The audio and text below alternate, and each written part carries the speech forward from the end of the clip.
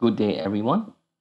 I'm making this video to show you how to schedule workflow in Power Automate Desktop. If you are new to my channel, please click on the subscribe button to support me to make more videos to help other people just like you. If this video has helped you, any donations to support this channel are welcome by using the PayPal link in the description below. So I have created a scheduler in Power Automate. I will do a test run to show you how it works. So when I click run, it will prompt me to key in the time and date to run the workflow. So it's 9:47 p.m. now. So I will just put 21:48 to make it run in the next minute.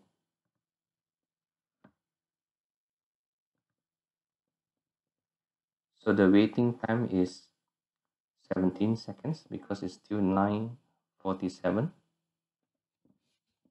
So you can see the bottom left here. We need to wait few more seconds. Oh, so it's running now because it has reached 9:48 already, and then it will run the workflow. All right, this is my sample workflow. Then it will run again in the next 24 hours. You can see the value wait time is 86,385 seconds. 86,400 seconds is 24 hours. So this will run tomorrow again. I will just click stop here and then guide you how to do this. First of all, you need to put a display input dialog. All right. Input dialog title, future start date time. Input dialog message, please key in the future start date time. Default value, right?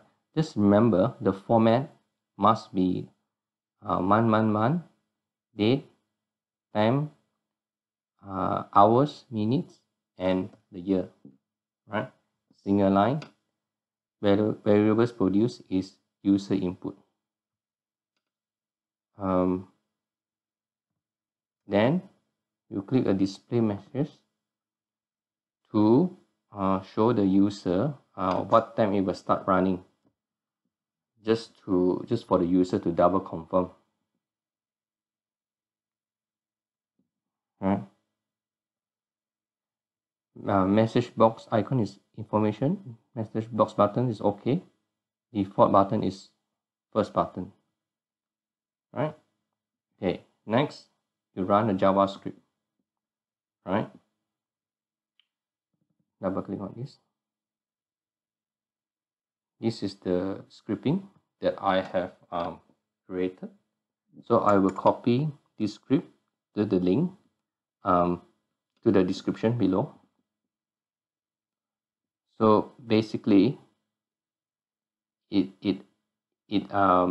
takes the value that the user key in just now, the date, minus the current date time, and then it will use that wait time before it runs the workflow.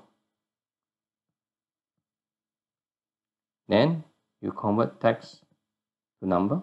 You convert the wait time to a number, and then the wait time would be the value underscore wait time. Let me go back to run JavaScript. The reason I divide by 1000 is because when I do a get time, it's a milliseconds from 1st January 1970. So I put a future date, right, minus the current date time, This is all in this is all in milliseconds divided by 1000. So you wait, right? You will ask it to wait, and then you create a loop, right? The beginning of the loop, okay, start from 1 and end 1000. So you can do this for 1000 days, or if you want to just do it for like a few days, just key in the number of days here and n2 the number of days, increment by 1. Then you run your desktop flow, right? Over here, right, you can choose the workflow that you want to run, right? That the workflow that you have already actually created, right? Like for example here, so you can pick any workflow to run.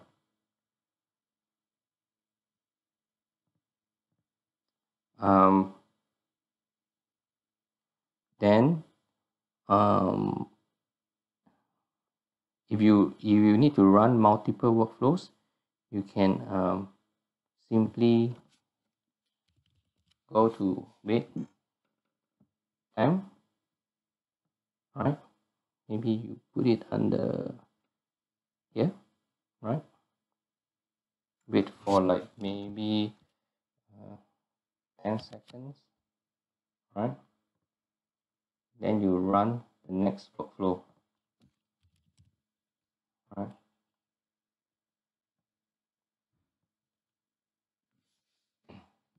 You can select from here. You can select your workflow.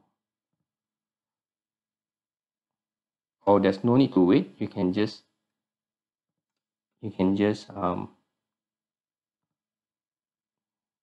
drag the run desktop workflow so that it will run the next workflow.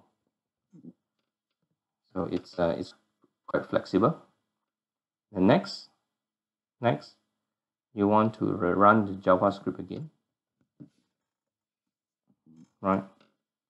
Over here, so the value start date time plus 24 hours times 60 minutes times 60 seconds times 1000 milliseconds. So you get 24 hours, right, minus the current date time, right, and then you get less than 24 hours because you have used up some time to run the process just now, right? So this will run 24 hours plus the start date time that you have inputted when you start this workflow.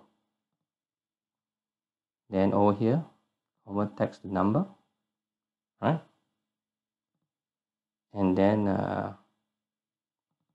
you wait again, right? So this will wait for around 24 hours. Then it will loop back to here, right? So it will continue to loop like 1000 days.